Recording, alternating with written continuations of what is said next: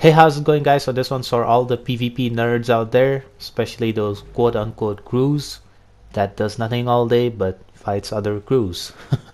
Trust me, I used to be one of them.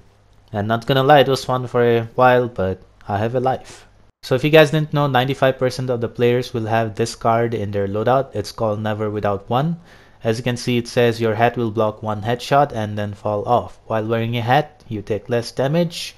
While not wearing a hat, you take more damage. Okay, so you want to make sure you have your hat on at all times, because without your hat, well, you gonna die. So usually what happens is that when you're in the middle of a posse war and if someone shoots your hat off, you might go looking for your hat, and in the process, you might get sniped or just get killed. But with this glitch, you don't have to go looking for your hat. You can just equip your hat back again from your item wheel. Okay, so my horse right here, Nobu, will be my volunteer. Alright, Nobu, just like how we trained. Ah! You didn't kick me this hard in training. So as you can see, I won't pick up the hat from the ground. If I just go to my item wheel, I can just equip it from there. Boom. Okay, enough of chit chat. Let me actually show you how you can do this now. So to start off the glitch, you want to make sure you're not in a posse, and if you are, just disband it.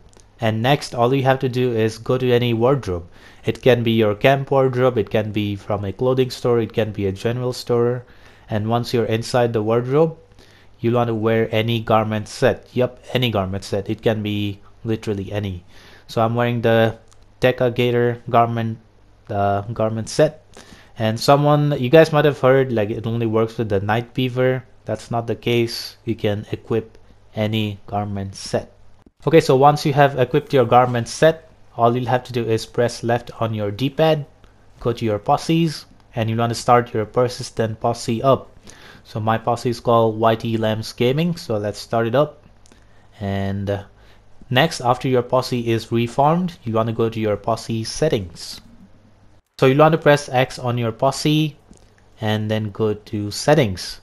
And from here, you want to go to outfit style, and then you want to select the outfit style to big city. So by default, it'll be set to none.